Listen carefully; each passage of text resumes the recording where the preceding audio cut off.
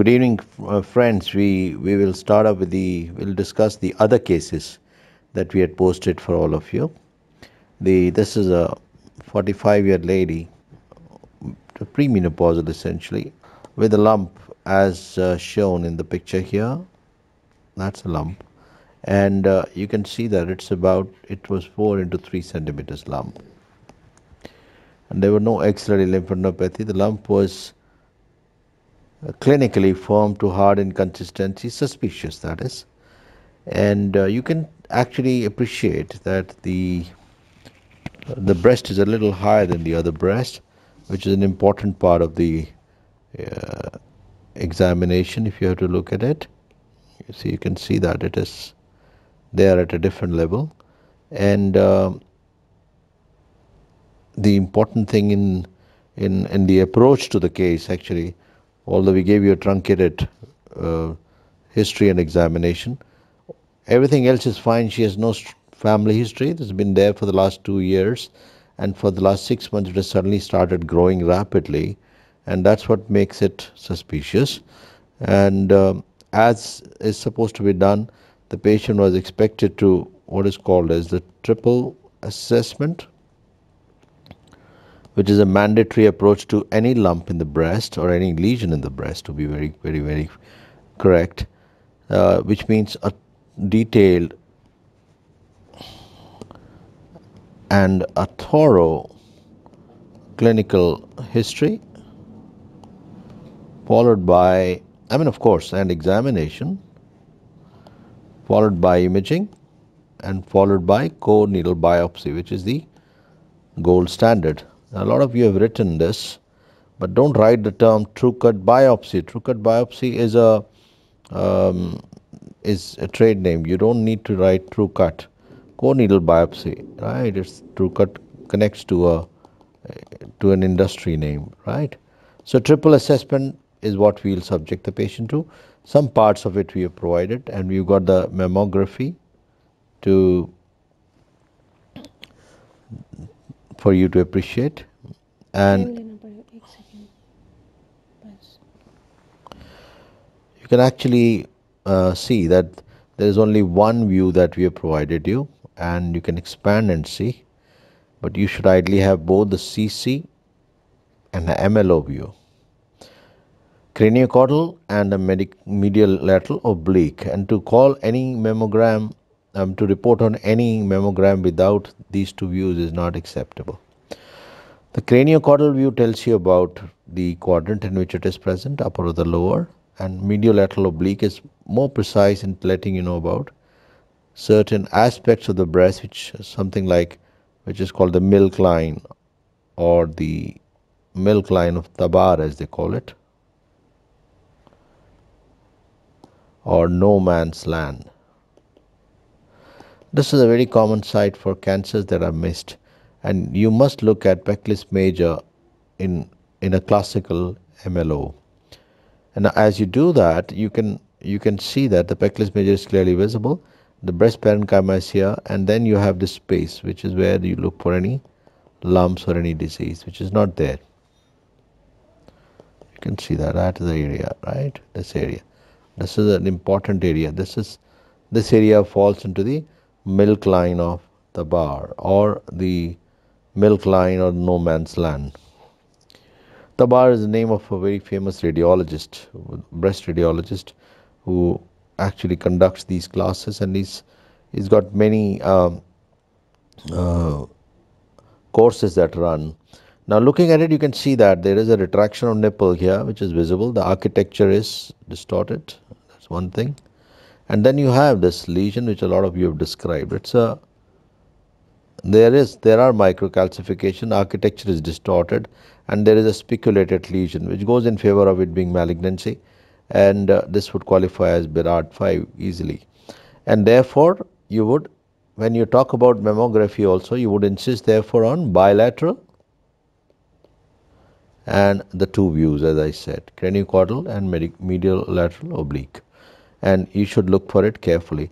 If you are lucky, you are able to see the lymph nodes also here. In this case, there are no lymph nodes. Clinically also, there are no nodes, and therefore it is a N0 disease, but there is a lump, and there is a mammographic feature of it being a significant one. So you should look at it as suspicious. Now, well, there are limitations in our description of, we have discussed breast cases so many times in the past, but there are limitations in showing it all the sides. We could have done better, but we'll try and let the whole thing be explained to you differently. This is the lump, and we normally use the vernier caliper to measure it, and that is necessary because this is 4 into 3 centimeters lump as per the measurement using vernier caliper.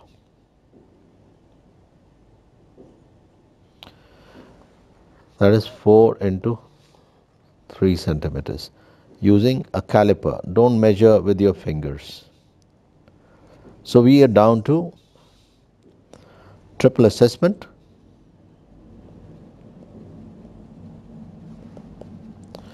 where classically good history, including family history, including history of hormonal intake or any, that is hormone replacement therapy, etc., and to know whether the patient is premenopausal or postmenopausal, she is premenopausal, and also to take a family history which I mentioned, etc., etc. Then examination, and when you're describing it, please do mention that I examined the patient after taking informed consent in a good daylight in 3 positions: sitting, supine, and reclining. Why sitting, why supine, and why reclining?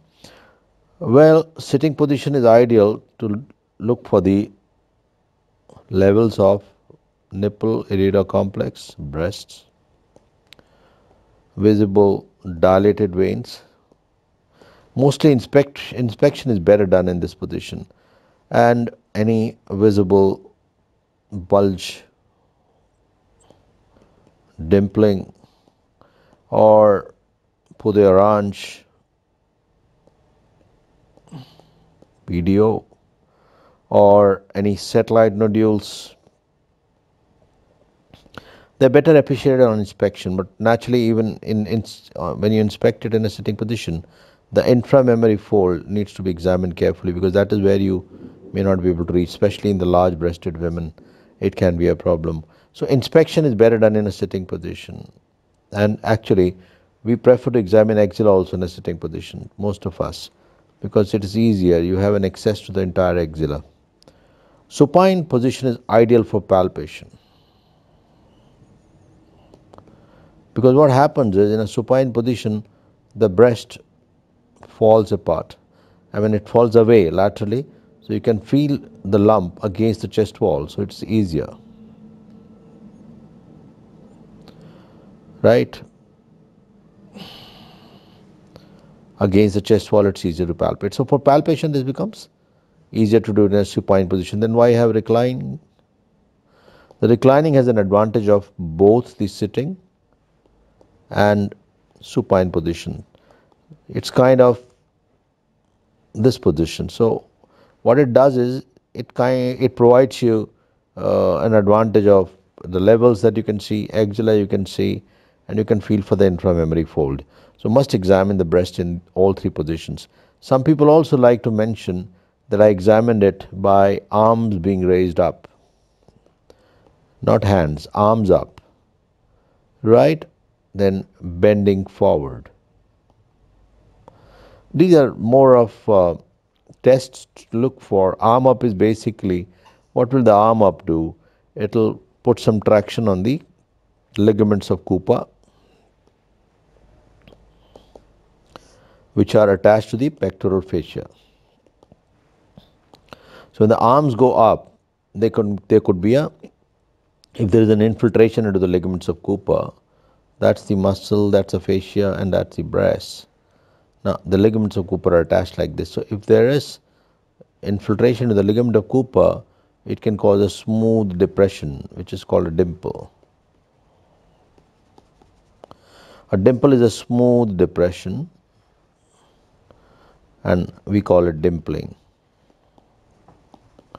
Now this is when the ligament of Cooper pulls it down. Now, if the ligament of Cooper is replaced by a crab, you can imagine there will be an erratic depression. So that is how you differentiate it from, other scenarios. It's not peau d'orange. Peau d'orange is caused by a totally different mechanism. So dimpling is a smooth depression, and this is called puckering. Pucker. It puckers kind of. Instead of one grip, there are multiple grips. See, if there is if there are multiple pulls under the skin, and if the ligament of Cooper is too many of them are involved, that will be irregular, erratic. So dimpling is a much smoother way of, the way it happens. Anyway, so we go to the other entity, which is called peau d'orange. Instead of, it should be pronounced as it is. It's a French word, peau d'orange, the orange peel appearance. And usually this is the skin, the subdermal lymphatics, which if blocked by anything, they will produce edema of the skin here. So skin would bulge except where there are hair follicles attachment. So that will give the appearance of a orange peel. And the mechanism is very different from what we tend to imagine. Now, in a locally advanced disease, the axillary nodes are matted and they are large. So the lymphatic drainage is blocked. There is stasis because this is where they are blocked. So there is a backflow of lymph.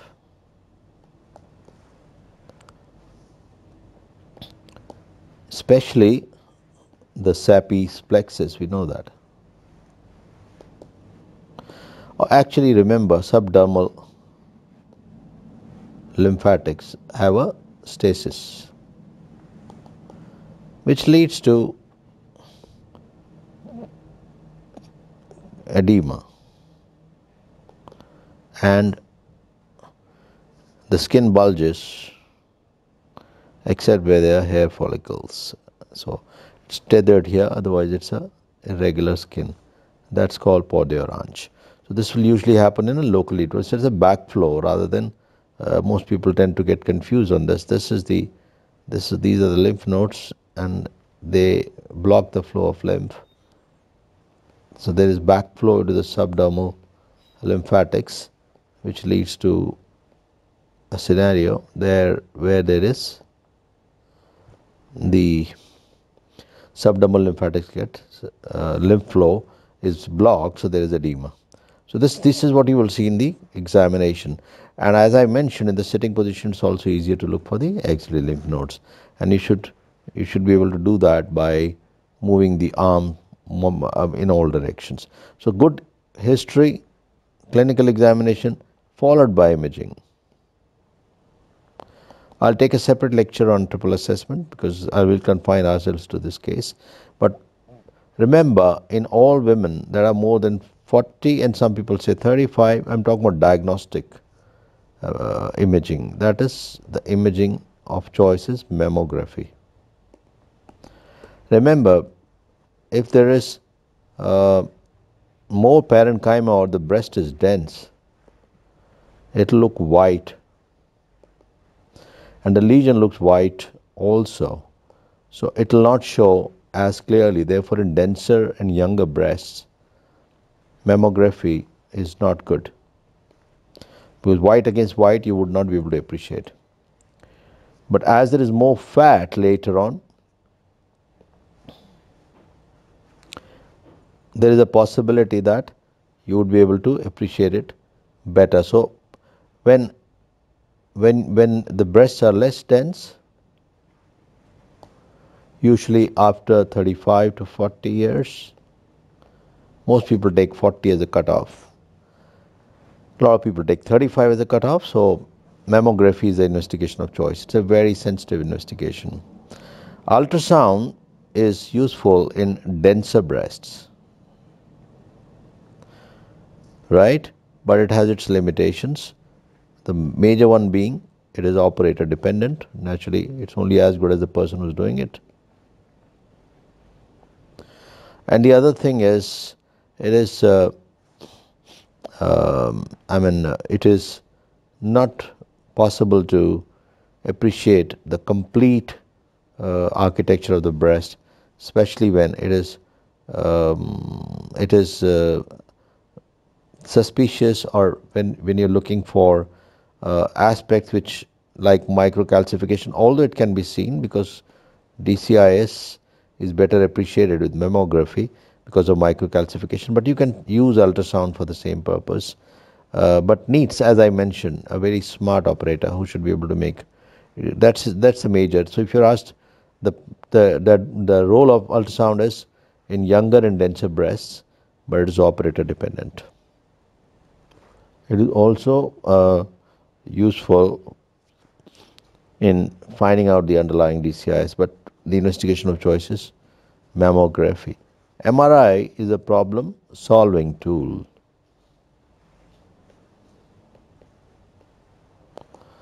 And it often becomes a problem causing tool because it is very sensitive. It lights up everything. So very sensitive. So it will pick up too many artifacts.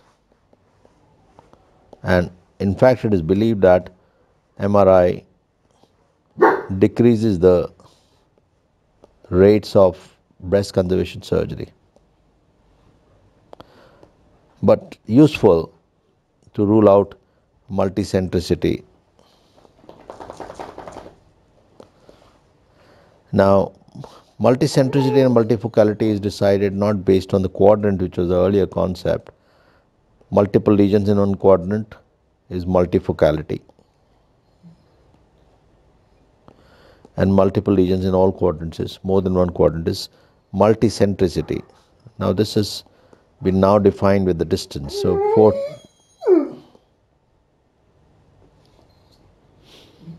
4 centimeters, and in fact easier to remember, 4 to 5 centimeters is multicentricity. Would be if they are beyond one quadrant, which now has been defined as with distance 4 centimeters.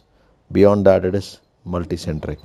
Within 4 centimeters they are all multifocal, and multicentricity is a contraindication to breast conservation.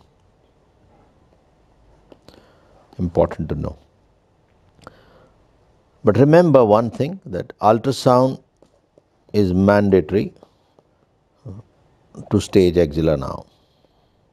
This is AJCC 8th edition. Clinically, if you find it is N0 axilla, which means there is no lymph node in the axilla, it has to be qualified by ultrasound to call it N0. So ultrasound is now, as I mentioned in other presentation, other scenarios, is considered the extension of clinical examination. So you should not stage a tumor or axilla without doing an ultrasound. So ultrasound is so important. Now that's about the workup, and the third part now is core needle biopsy, which is the gold standard. We don't do FNAC anymore, and there are hardly any indications for FNAC. Why not FNAC? Core biopsy versus FNAC is a commonly asked question. Remember, FNAC has false negatives because it is a cytology. It doesn't have tissue. So you can miss, and negative FNAC actually has a limited role.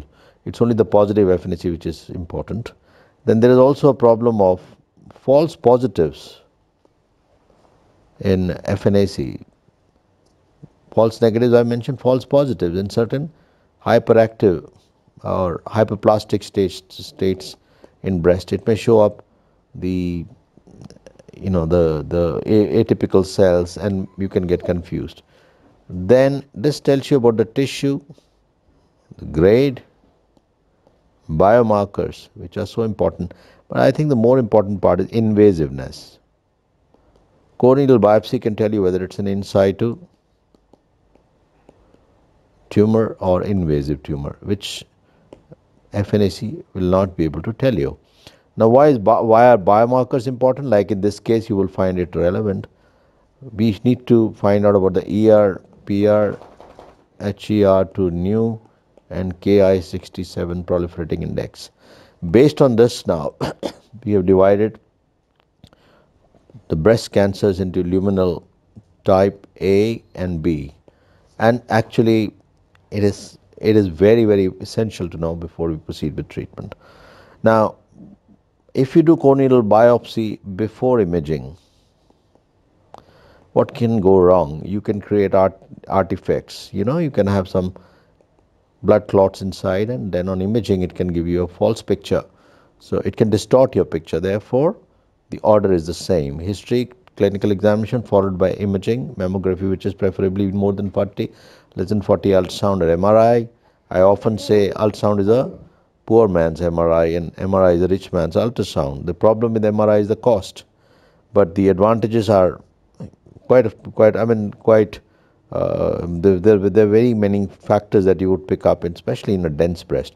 And the problem in the dense breast mammography is dense breast would be white, and the lesion would also be white, so you may not be able to pick up. So is there no other way? No, we can do tomosynthesis. Tomosynthesis goes in various axes to get the same image from all directions. So chances of missing it are minimal.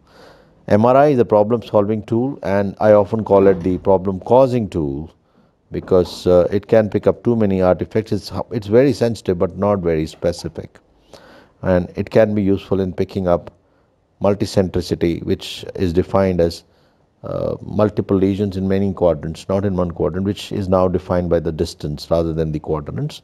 That again has changed in AJCC 8th edition. Ultrasound is necessary for staging the axilla. That's about what you'll do in this case also. Once you've done it, then we'll proceed to management. Are these investigations enough? Whenever you're asked a question in the exam, investigations to confirm the diagnosis, to stage the disease, and to treat the patient. To confirm the diagnosis, we will be doing triple assessment, which we have done. Now to stage it, I've taught in the previous lectures T, N and M. So you have done for T, you've done for N. What about M? So if you get the T and M stage finally, do we need a metastatic workup for this lesion? The answer is metastatic workup, which basically means one should be clear: CT thorax and abdomen and pelvis, bone scan,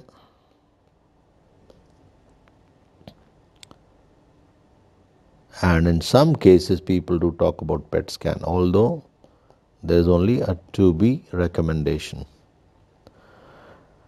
Now, this is a metastatic workup. Metastatic workup is only done in locally advanced breast carcinoma, which is T4 with any N and M0, N2 with any T and M0, and basically some people take T3, N1, M0 also, and some people take T3, N0, M0 also.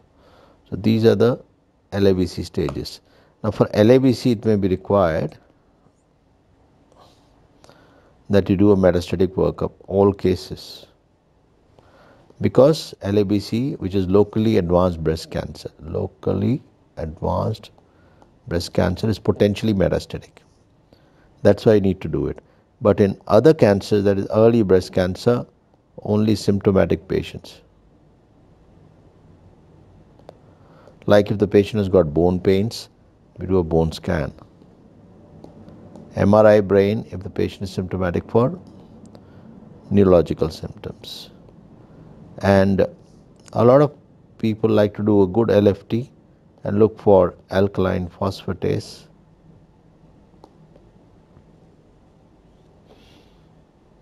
The alkaline phosphatase, which is heat labile. Based on that, they take a decision. So that's about the metastatic workup. The treatment would depend upon the stage. In this case, there was no node, and this is a T2N0M0 disease because it's less than 5 centimeters. So T2N0M0 would still be an early breast cancer. Now this is bordering the locally advanced.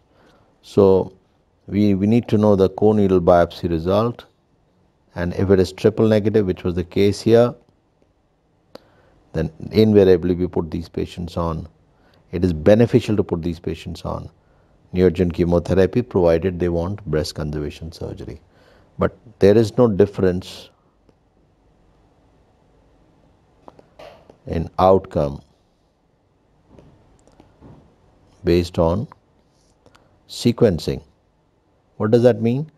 You give neoadjuvant chemotherapy, followed it up with surgery and adjuvant chemotherapy, or you do surgery, then adjuvant chemotherapy and radiotherapy, etc. No difference in the outcome. So what is the advantage of putting the patient on neoadjuvant chemotherapy?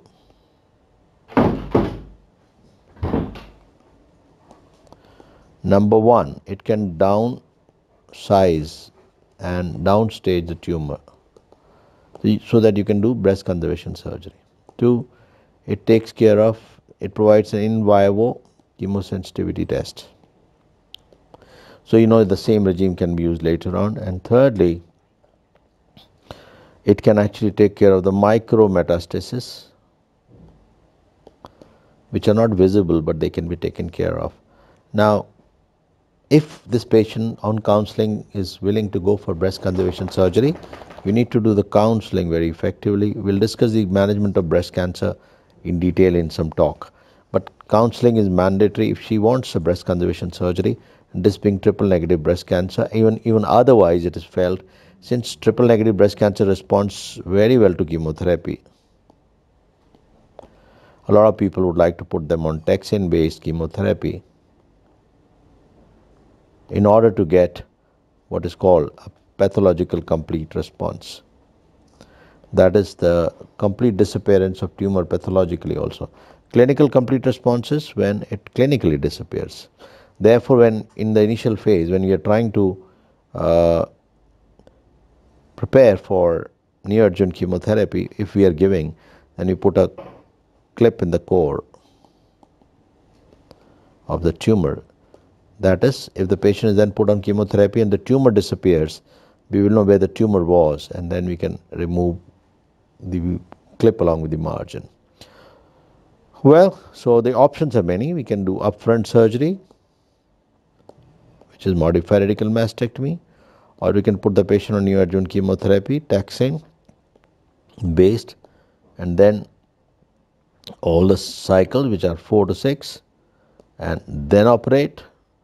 In this case, we'll put a clip and assess response using a criteria which is called RECIST criteria, which stands for Response Evaluation Criteria in Solid Tumors, where you look for the shrinkage of the tumor with the cycles, and if there is no response, we take up the patient for surgery. And the third option is, you give 3 cycles of neoadjuvant chemotherapy and then have a sandwich for surgery and then give adjuvant chemotherapy. But if you're planning breast conservation surgery, neoadjuvant chemotherapy may actually help. Otherwise, one can simply plan the modified radical mastectomy, that is adequate surgery with a clear margin, and modified radical mastectomy means removal of breast plus skin ellipse, including tumor and lump with 2 centimeter margin plus axillary tail of Spence plus pectoralis fascia plus level 1 to level 3 nodes which are divided by pec minor. Level 2 is behind pec minor, level 1 lateral to it, level 3 medial to it. Preserving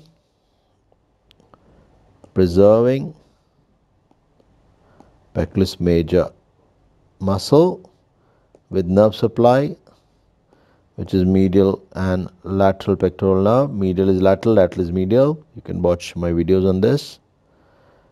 Plus nerve to serratus anterior and nerve to latissimus dorsi. Preserve all this and remove the rest. And certainly, of course, axillary vein, which naturally needs to be preserved. If you are planning breast conservation surgery, I'll go to the picture only to explain this. We can do many procedures. If it shrinks and it becomes amenable to the round block mastopexy, we can do it.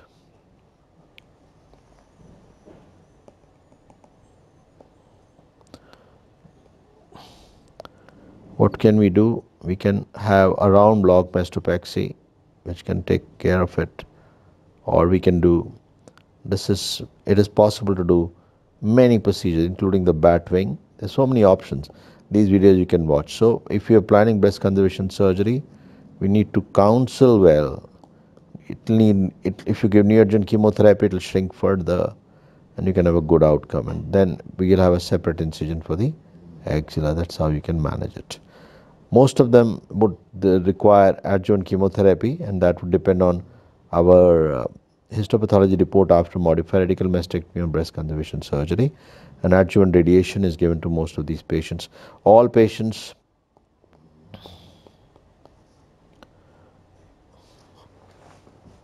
for that are subjected to breast conservation surgery would require radiation. So the one very important contraindication to breast conservation surgery is RT is not available, or patient is unfit for RT. There could be cardiac problems or collagen diseases, etc.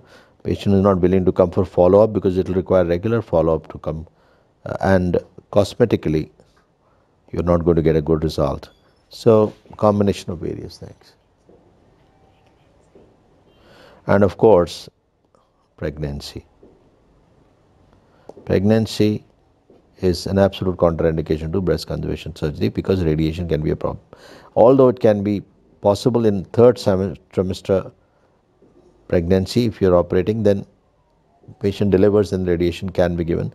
Chemotherapy is also a problem because that can cause damage to the fetus.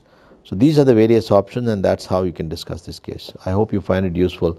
There's plenty to discuss in terms of triple assessment, which I'll take separately. I'll also take a lecture on breast conservation surgery, when to do, what to do. But this was pertaining to this case only as to how do we approach. Metastatic workup is mandatory in all LABC, which again I'll take separately. There's a talk on LABC separately. But in early breast cancer, if patient is symptomatic, we do a metastatic workup. The NCCN guidelines are that you do the CT thorax, abdomen, pelvis, plus bone scan, and PET scan in some select cases. You have a PET RACIST criteria also. That's where it's useful. If you put the patient on neoadjuvant chemotherapy, you can assess the response using PET scan as well as RACIST criteria. RACIST criteria I've already defined response evaluation criteria in solid tumors, where more than 75% responses taken as responder, 50% and above are responders. If the tumor totally disappears clinically and radiologically, we call it clinical complete response. If after surgery we send it to his pathologist and he finds or she finds nothing there, then we call it pathological complete response. Putting the patient on neoadjuvant chemotherapy, especially in triple negative breast cancer, has been found to be able to let us get some pathological complete response, PCR rates, which is a predictor of good outcome and a good group of tumors amongst the triple negatives. That's about the management. Most of them would be subjected to surgery, and surgery would vary from breast conservation to modified radical mastectomy. Breast conservation is possible and feasible at any stage. The outcome is just the same, but patient has to be willing to come for radiation. The radiation has to be available. Patient should know that follow-up is mandatory. And in general, depending upon this being triple negative, we would not be putting the patient on hormone therapy in any case. The patient is going to respond to Uh, this patient was triple negative, and Chi-67 index was also more than 40%. So it was a very aggressive triple negative tumor. So likely to respond very well to chemotherapy, because chemotherapy acts on rapidly multiplying cells. So triple negative or ERPR negative tumors respond better, and as opposed to the ERPR positive tumors. So that's what should be the take home in this case. Thank you very much.